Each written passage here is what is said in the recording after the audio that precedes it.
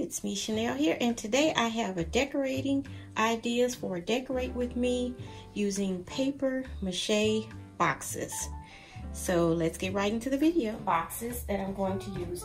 And I found this set at the store and it was on clearance after Christmas, and it was actually $4 for the whole set of the stacking boxes. So let me just show you how many are in the box. Exactly.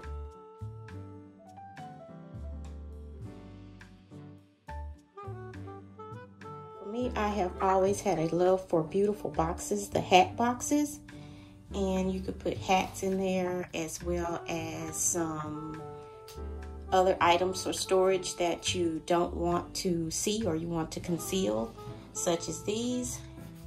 And these make excellent use for just that. And as you can see, the different sizes, there's 1, 2, 3, 4, 5 different boxes that I got for $4. Other set here, which is the paper mache boxes as well in the round, and these just give a little bit more of an elegant look rather than the square ones. But if you are a angular person, this will work for you, and if you're more of a curvy person like me, these will work as well.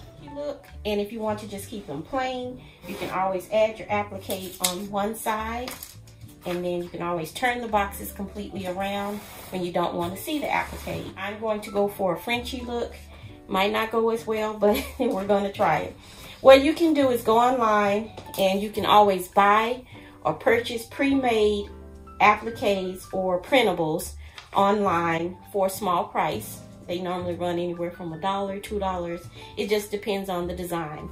Or you can go online and just create it yourself, which is what I did with this. This with a crown and a bee, queen bee, and added a couple of flourishes, the lines, the squiggly lines.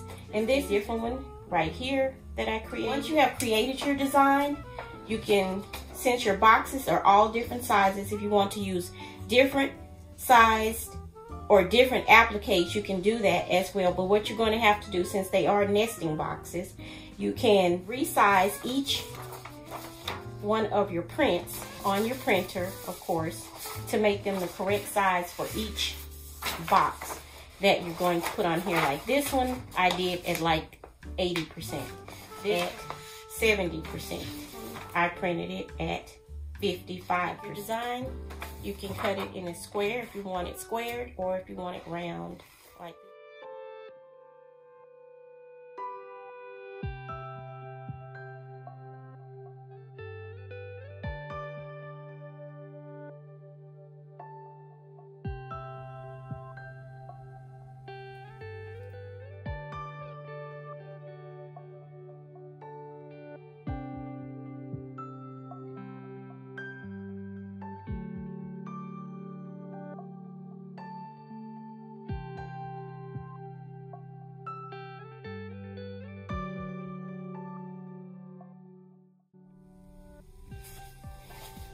Going to be using these different paints on the boxes, along with some cutouts that I'm going to make on the computer.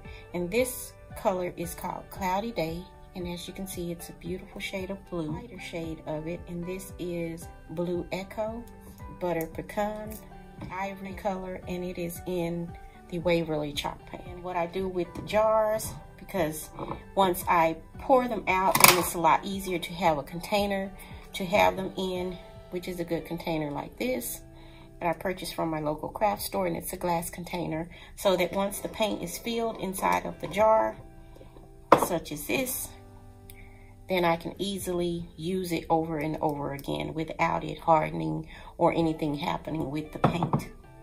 Put this one in here, which is the Cloudy Day. No, this is the Butter Pecan. And first you give it a good shake. And you can shake it while it's in the jar, but it's just a little bit more easier to shake it inside of its bottle. And then just pop it open. And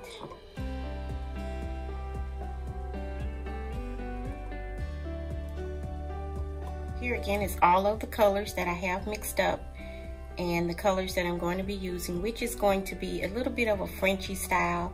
You can call it traditional or modern, but for me, I'm calling it a Frenchy style. And these are the brushes. I'm just going to use 2 small brushes. So now we're just going to get on with the painting. And I'm going to use just a brush, regular brush.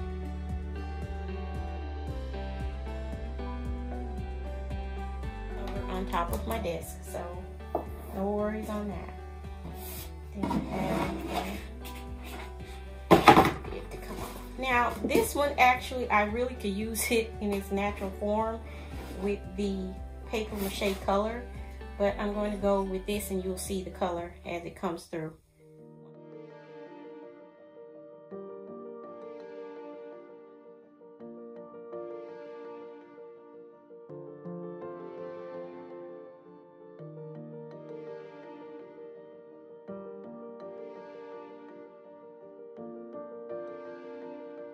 Really like this color. Shaking it up again. You can see it's beautiful French blue. Well,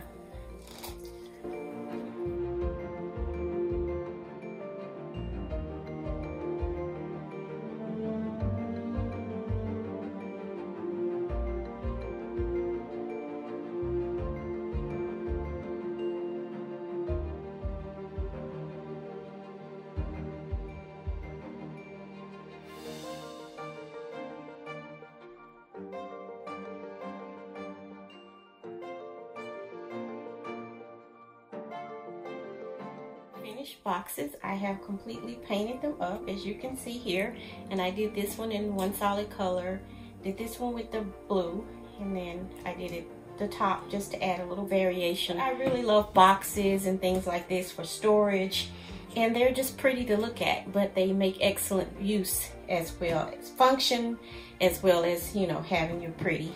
Here, these old knobs that I had, and instead of using the paper that I showed you before in the other clips, I decided to use these knobs as handles just to upgrade the look. I'm just going to glue them right on.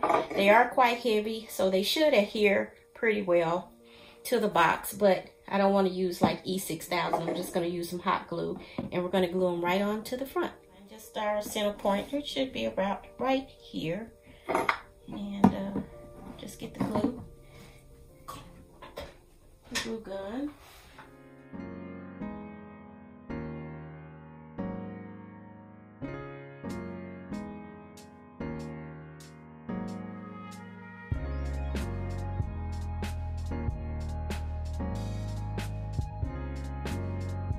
So let's get on with box number 2. And what I'm going to do is stack them on top of each other, so that I can see exactly where the next one goes, because when they're stacked, I want them to line up on top of each other.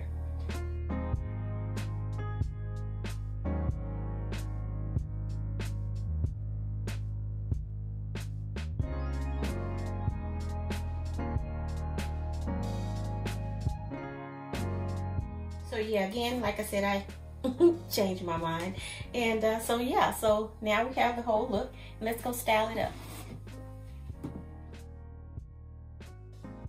Oh yeah, so we want that elusive YouTube algorithm to pick you up, so go ahead and hit that subscribe button so you don't miss an upload. This has been Shenell, and I'll see you all for the next one.